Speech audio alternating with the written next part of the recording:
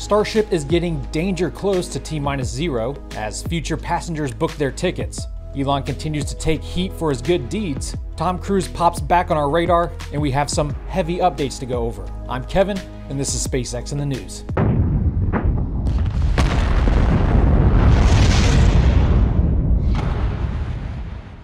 This video is not sponsored by burnt hair. It's just like leaning over the dinner table, but without all the hard work. Now, some of you may be thinking, since the boring company isn't a sponsor for this video, I'm just shilling for Elon so he can make huge gains for free speech. And you'd be right. Comment your fascist feels below. I am nourished by your hatred! After arriving at the launch site last week, Booster 7 was lifted onto the orbital launch mount this Monday, short one of its Center Raptor 2 engines, but don't worry, it was already on site and installed shortly after. Then after delays due to the chopsticks buffer pads being too thick for the hook and pins, Starship 24 was also lifted for stacking on its booster Tuesday evening, something we haven't seen in half a year, and SpaceX's own drone following up with some stills of the event. RGV Aerial Photography also sharing his take from 10,500 feet up. Cool brah. About 24 hours post-stack, she made it with the Starship quick disconnect arm, and SpaceX tested a simulated launch disconnect in real time. Afterwards, she was fisted by the arm a second time, for some kind of proof testing that kept coming and going on Thursday. Elon has confirmed that it's expected the Mars rocket will be destacked within a week, followed sometime after by the first 33-engine booster static fire. The next time we witness a full stack of this beast will be for the first orbital launch, most likely in November. That is the sexiest thing I have ever seen. And as if that wasn't enough to quench your Starship thirst, SpaceX also announced they have booked the first 2 passengers of the second Starship trip around the moon.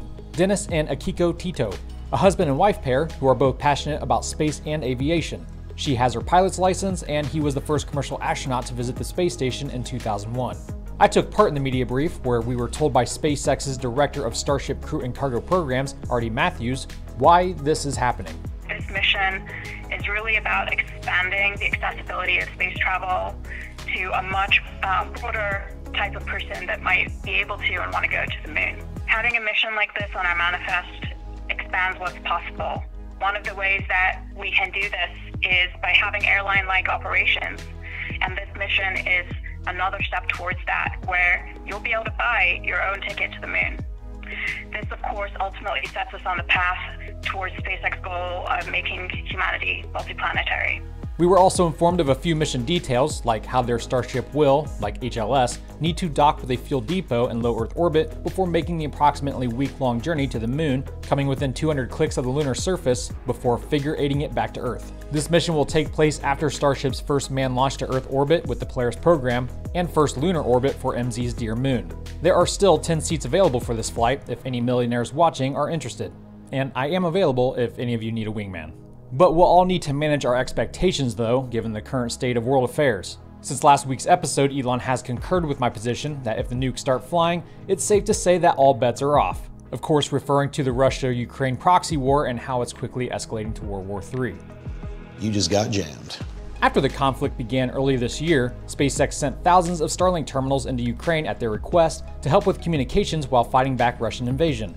But word in the papers is that's no longer enough for Ukraine's defense ministry, who went from requesting to expecting even after the country's leaders attacked Elon for his previous plan to peace. Retro jammed. Ian Bremmer reporting that he spoke with Elon and that SpaceX had Starlink services over Crimea cut off because, well, Crimea is held by the Russians, and operating there risks further escalating the war with a nuclear power that threatens to use them.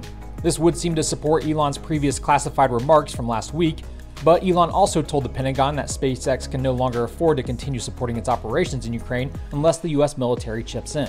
In addition to terminals, we have to create, launch, maintain, and replenish satellites and ground stations and pay telecommunications for access to internet via gateways. We've also had to defend against cyber attacks and jamming, which are getting harder. The company is burning about $20 million a month. You just got jammed. Again, this comes just days after Ukraine's ambassador to Germany told Elon to take his peace plan and fuck off. So we're just following his recommendation. You got jammed by your own team. Self-jam. However, Elon does deny speaking directly with Putin to find a way to peace. Elon said, Putin said, he would use nuclear weapons if Ukraine tried to retake the Crimean Peninsula. This unproven hearsay conversation between Elon and Putin, of course, has the Ukraine Sims calling for Elon's head. Literally, they want to hang him with the Logan Act. If that sounds familiar, it's because these same psychos tried to do the same ridiculous thing to Trump officials. Lest we forget, Elon at one time wanted to take Putin on in single combat.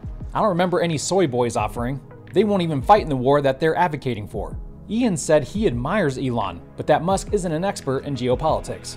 Yes, like the experts who made COVID worse, the economy worse, and global energy worse, we should definitely keep listening to the experts that got us into this mess and continue to push us down the path to annihilation. I've spoken to Putin only once, and that was about 18 months ago. The subject matter was space. Despite the fog of war, some in Ukraine are still showing their gratitude for what Musk has done, but it's probably best Elon calls ahead first if he ever plans on visiting the region. Speaking of places, Japan has become the first country in Asia to receive Starlink service, and Elon is considering changing the name of Starlink RV, which now has over 100,000 customers, because it's basically just Starlink with roaming capabilities. You can take your terminal anywhere. Well, there you go, Starlink Anywhere, or Starlink Earth. I'll bill you. On Saturday evening, a couple Intelsat geocommunication satellites were launched to geosynchronous transfer orbit from Slick 40 at Cape Canaveral, Florida. And liftoff of Falcon 9. Go Falcon, go Intelsat Galaxy 33 and 34.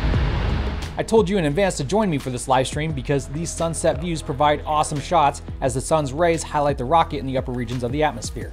Here's a nice tracking view of fairing separation, and better still, a continuous shot from the shortfall gravitas deck from launch to landing. A first of its kind view for us.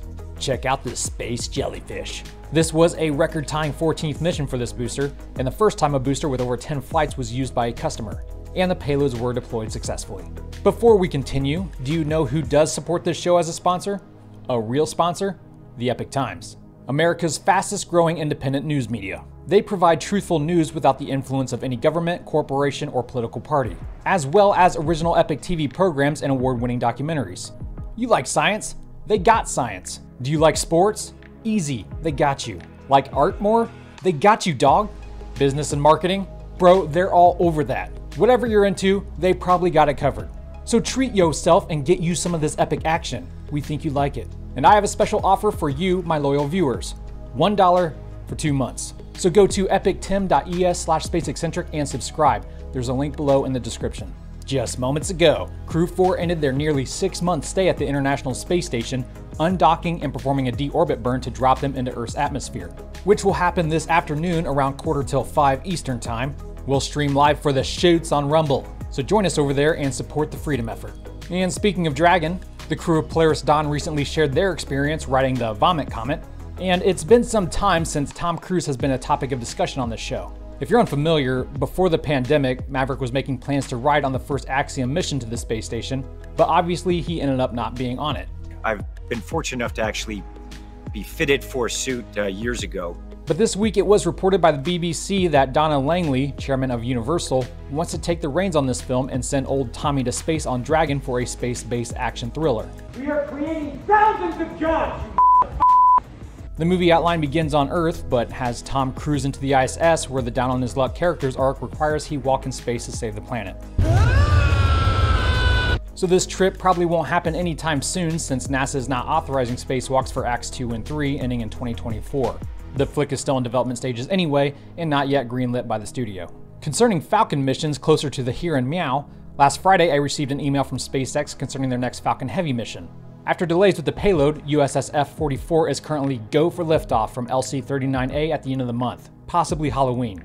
It's been many a year, over 3 to be specific, since the last Falcon Heavy launch, so get pumped, dudes.